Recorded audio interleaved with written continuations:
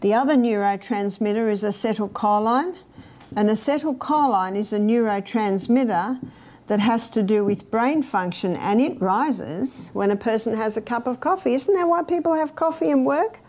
Don't talk to me, I haven't had my coffee yet. Yeah. And the other one is dopamine. Dopamine is your pursuit of reward, pursuit of happiness hormone. It also rises with a cup of coffee. That's why you hear people say, oh, I love my coffee, just gets me going in the morning, makes me feel better, gets my brain going. Ah, yes, that's the acetylcholine, yes, that's the dopamine. But you can't keep doing it.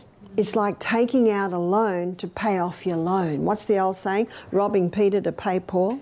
Eventually, your adrenal glands are exhausted. Eventually, it's not doing it anymore. So instead of 3 cups of coffee a day, there has to go to 5 cups of coffee a day.